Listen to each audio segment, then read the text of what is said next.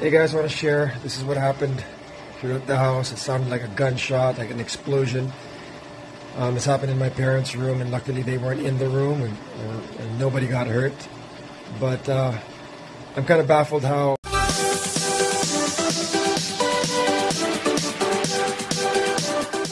Hello at welcome back sa aking channel. Derek Ramsay at Adarna sobrang nabigla sa nangyari sa kanilang bahay.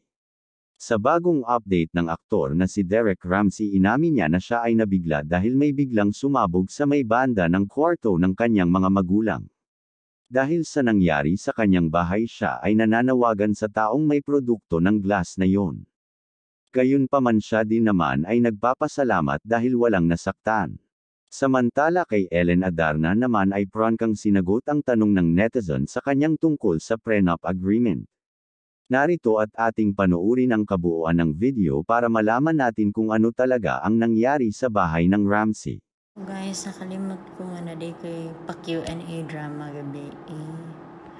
Unya, 3 AM ko ni mata because I don't know. Must be the full moon. Karon giupak na ko. Ako'y brain cells today.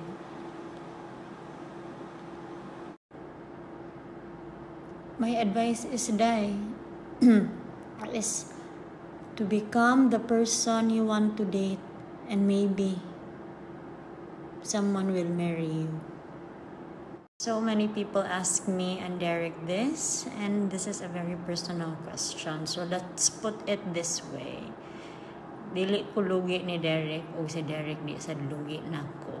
So patas ang show. So many people ask me and Derek this, and this is a very personal question. So let's put it this way. Dili ko lugi ni Derek o si Derek di sa lugi nako. So patas ang show. I thank my mom for forcing me to do ballet and gymnastics for a long time. So that's it. I don't do yoga, just muscle memory from childhood. Or sometimes I know that I am shaken because I'm only human, but I am very blessed. I have a very strong support system. I have amazing friends and family, and I have a Zen teacher who reminds me of who I really am when times are tough. We are all queens in our own ways, all signs of the zodiac.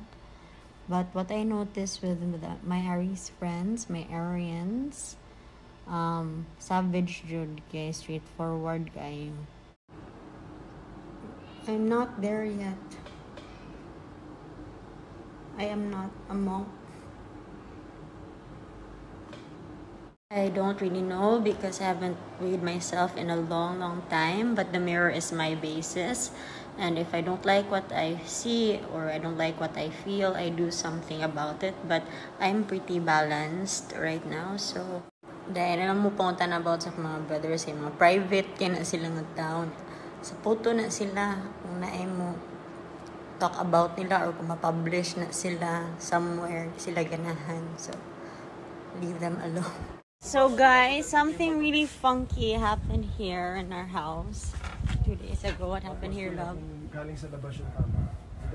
at the glass. We got a situation here. But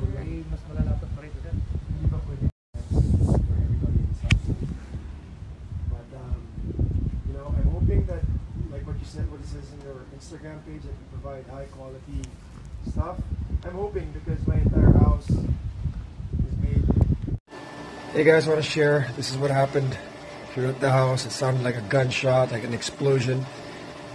This happened in my parents' room, and luckily they weren't in the room, and nobody got hurt.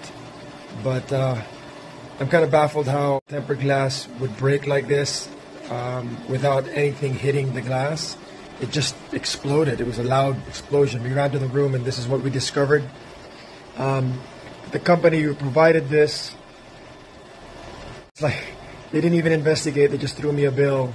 I'm not looking for a free replacement. I want an explanation because half of my house is made of their product. So I want an explanation to why this happened. And they just slapped me with a bill.